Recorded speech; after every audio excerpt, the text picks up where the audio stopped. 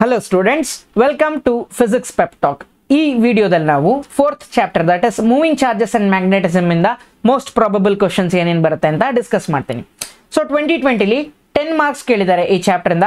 So first second main ಅಲ್ಲಿ ಬರೀ 2 marks ಗೆ ಒಂದು ಸಿಂಪಲ್ ಪ್ರಾಬ್ಲಮ್ ಕೇಳಿದ್ದಾರೆ where they have given the electric field and magnetic field and they are asking to find the velocity of the charged particle, which is very easy. So next third main ಅಲ್ಲಿ principle of ಸೈಕ್ಲೋಟ್ರಾನ್ ಅಂತ ಕೇಳಿದ್ದಾರೆ. ಇದು ಈ ವರ್ಷಕ್ಕೆ deleted portion. So ಈ question ಬರೋಕ್ಕೆ ಸಾಧ್ಯ ಇಲ್ಲ. obtain an expression for force between two straight parallel conductors carrying current and hence define ampere. Ampere should be defined based on this derivation. ಆ ಥರನೇ ನೀವು ಡಿಫೈನ್ ಮಾಡಬೇಕು, ಅವಾಗ ಮಾತ್ರ ಫುಲ್ ಮಾರ್ಕ್ಸ್ ಬರೋದು. This is ask for 5 marks. So 2020 ಆಯಿತು. 2019ಅಲ್ಲಿ 11 marks ಕೇಳಿದ್ರು ಈ ಚಾಪ್ಟರ್ದ. ಸೊ ಫಸ್ಟ್ ಮೇನಲ್ಲಿ ಏನು ಕೇಳಿದ್ರು, right the expression for force acting on a moving charge in a magnetic field. Just ನೀವು ಒಂದು ಎಕ್ಸ್ಪ್ರೆಷನ್ ಬರೆದ್ರೆ ಆಗೋಯ್ತು, 1 marks easily you can score. Right the expression for speed of light in terms of mu naught and epsilon naught.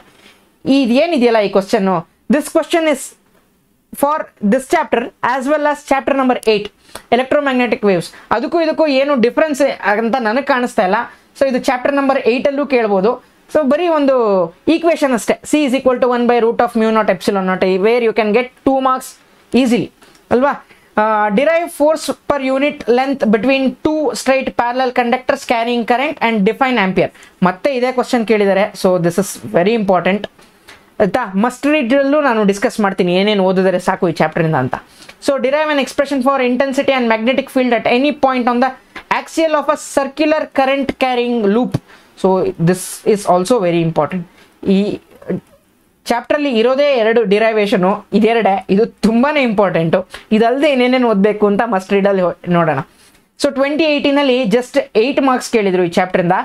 Application of ಸೈಕ್ಲೋಟ್ರಾನ್ which is not there for this year. So state Ampere's circuital law and derive an expression for magnetic field near a straight infinite current carrying wire. So idu important. So derive the expression for magnetic field on the axial of a circular loop using Biot-Savart's law. ಇದು important. ಮತ್ತೆ ಇದು previous ಅಲ್ಲಿ ಏನು derivation ಇತ್ತಲ್ಲ ಅದೇ ಡಿರೈವೇಷನು ಜೊತೆಗೆ they are asking to define what is Biot-Savart's law ಅಷ್ಟೇ. So 2021 model paper 1ನಲ್ಲಿ 11 marks ಕೇಳಿದ್ದಾರೆ. ಜಾಸ್ತಿ ಆಯ್ತಲ್ವಾ 11 ಮಾರ್ಕ್ಸ್. ಸೊ ಇದು important chapter. So mention the SI unit of magnetic moment, how galvanometer can be converted in to ammeter, right the expression for the magnetic field inside a solenoid and explain the terms. So ಈ ವರ್ಷ ಎಲ್ಲ ಹೊಸ ಕ್ವಶನ್ಗಳು ಉತ್ಪತ್ತಿ ಆಗ್ತದವೆ. Obtain the expression for radius of a circular path of charge particle in a magnetic field. So ಹೊಸ ಡಿರೈವೇಷನ್ಗಳು. So ಇದನ್ನೆಲ್ಲ ಓದಿರ್ಬೇಕು ನೀವು.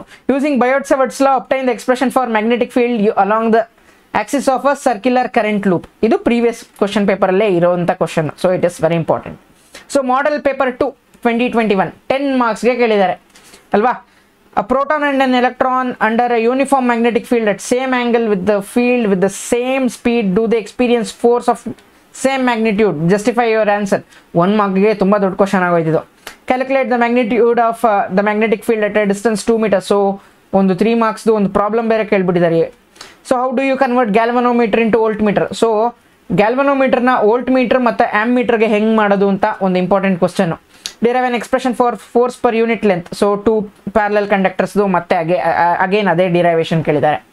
So ಈ ವರ್ಷದ್ದು ಮಸ್ಟ್ ರೀಡ್ ಕ್ವಶನ್ಸಲ್ಲಿ ಏನೇನು ಅಂತ ಇವಾಗ ನಾವು ಡಿಸ್ಕಸ್ ಮಾಡೋಣ. ಎಕ್ಸ್ಪ್ರೆಷನ್ನು ಬರೀ right the expression for A magnetic field intensity ಅನ್ನೋದು ತುಂಬಾ ಇಂಪಾರ್ಟೆಂಟು. ಬರೀ 1 ಮಾರ್ಕ್ಗೆ ಆ ಥರದ್ದು ಕೇಳ್ತಾರೆ. Simple numericals. So what is the velocity of the charge particle, ಈ ಥರದ್ದು ಒಂದು 2 ಮಾರ್ಕ್ ಕ್ವಶನ್ನು ಬರ್ಬೋದು. ನ್ಯೂಮರಿಕಲ್ಲು. ಡಿರೈವೇಷನ್. ಸೊ ಈ 3 ಡಿರೈವೇಷನ್ ಏನು ಹೇಳ್ತೀನಲ್ಲ ಅದು ತುಂಬಾ important 5 ಮಾರ್ಕ್ಸ್ಗೆ. So force per unit length between 2 infinitely long straight parallel current carrying conductors. ಇದು ಪ್ರೀವಿಯಸ್ ಇಯರ್ಸಲ್ಲೂ ತುಂಬಾ ಕೇಳಿದ್ದಾರೆ, ಹಾಗಾಗಿ ಇದು important. Magnetic field along the Axis of the circular loop. ಇದು ಪ್ರೀವಿಯಸ್ಸಲ್ಲೆಲ್ಲ ಕೇಳಿರೋ ಕ್ವಶನ್ನೇ, ಆದರೆ ಇದು ಈ ವರ್ಷ ಮಾಡೆಲ್ ಪೇಪರಲ್ಲಿ ಕೇಳಿರೋದು.